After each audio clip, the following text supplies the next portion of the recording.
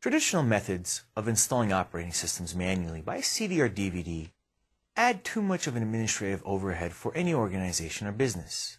You're going to be spending too much time doing the same repetitive stuff over and over and over again. Imaging is more commonly used in today's environment.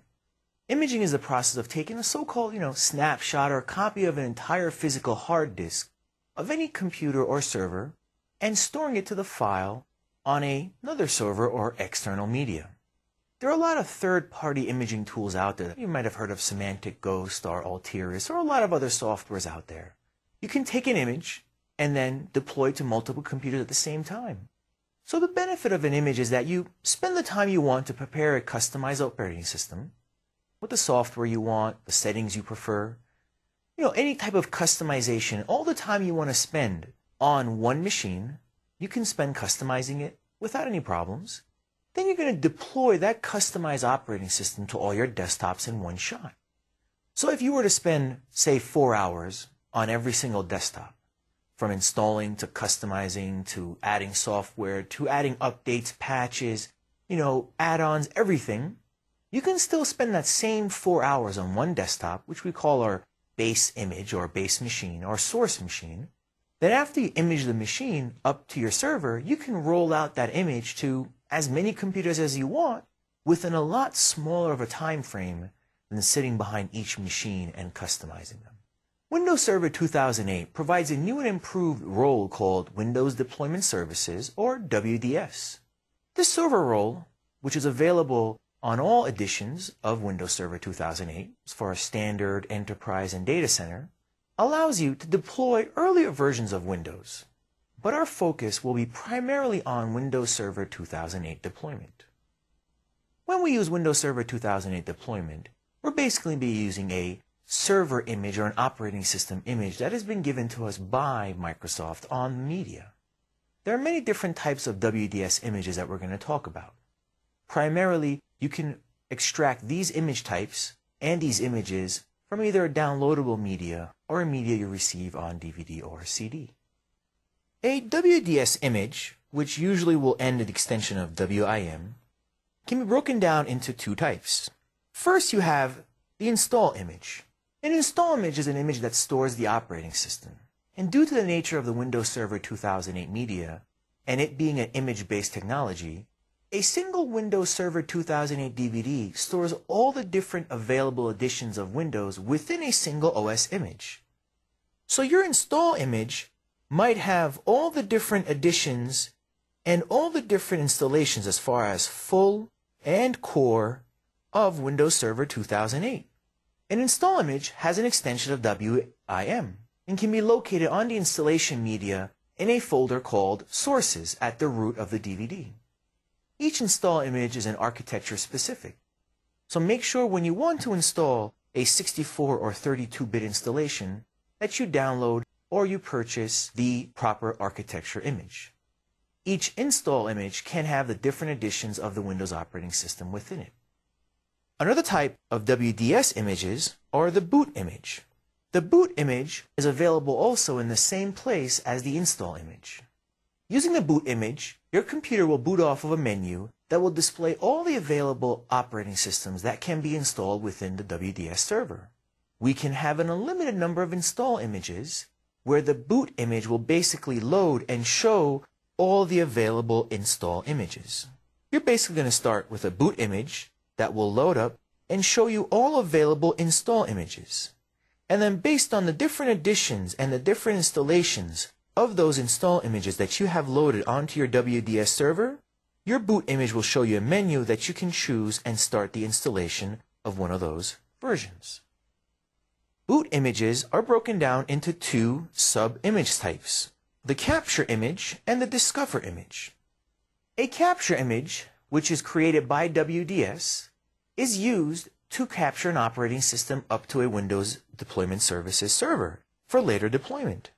So for example, if you have an installation of, let's say, Server 2008, and you want to take that and copy it down to a WDS server, you're going to use a capture image.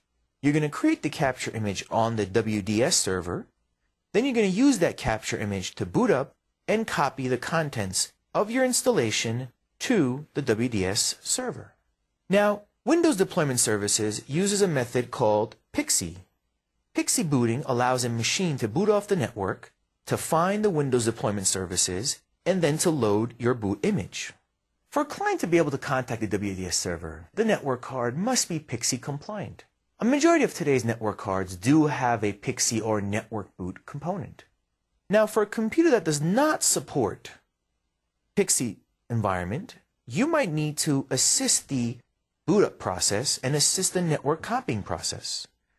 A Discover image is an image designed by WDS to be copied to some type of external media, say CD or DVD, that we can use to boot a computer that has all the drivers and all the configurations needed for it to be able to then contact a WDS server over the network.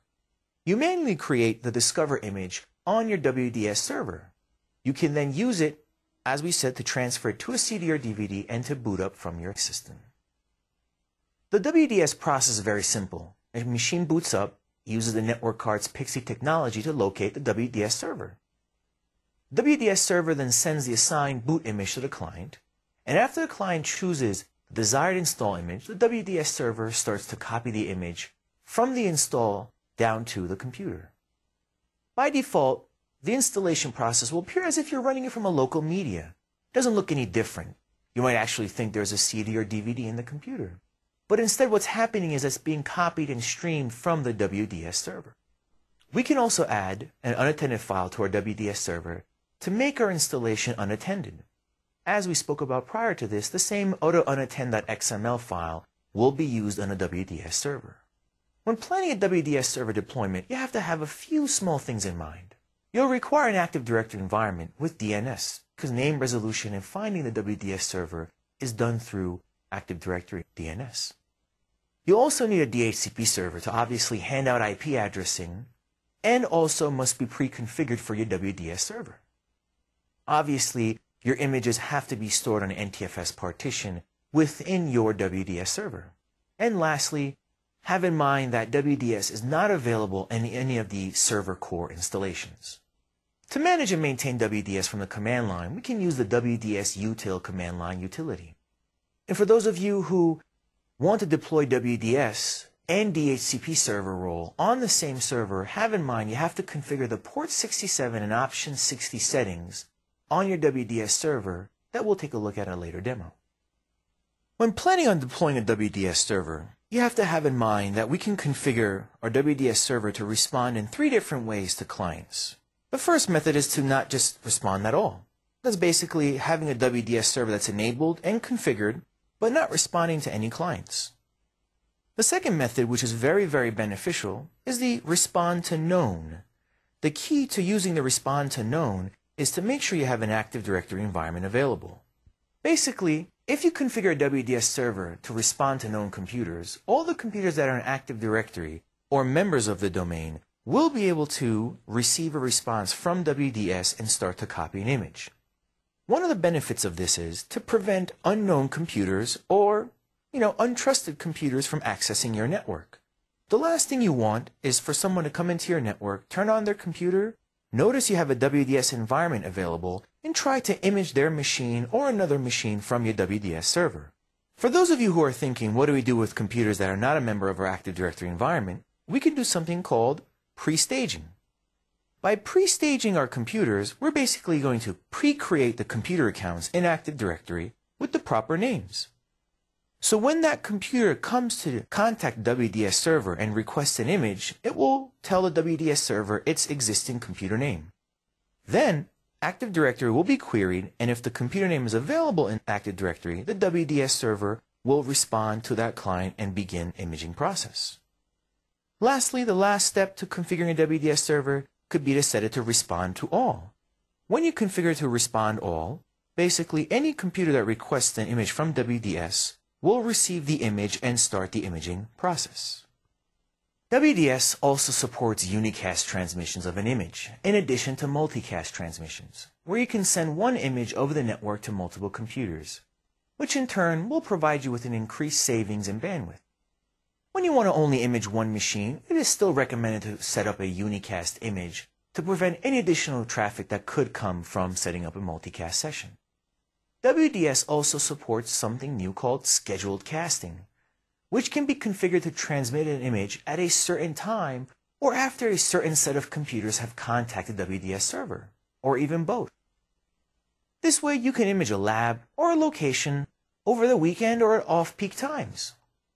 Obviously, an answer file must be used for the unattended installation to happen. Otherwise, you'll come back to work on Monday and all the installations will be at the first page waiting for you to click Next to start installing. In summary, WDS, or Windows Deployment Services, allows us to roll out predefined and pre-created images of Windows Server 2008, making our deployment a lot faster compared to previous versions of Windows. Windows Server 2008's WDS role also allows us to image prior versions of Windows Server, like say Windows Server 2003 or Windows XP. Setting up their image is a little bit more complicated, but is still a lot easier and will help speed up your recovery process and reduce the time from when you purchase hardware to when you can deploy it to your users. WDS also allows you to image servers based on predefined times. So for example, if you have 5 servers you want to deploy over the weekend, you can configure a scheduled cast to set them up, allow them to start deploying, let's say in the middle of the night. So when you come back on Monday morning, your servers are prepared, deployed, and with the use of unattended files, properly configured and ready to start being used in the beginning of the day.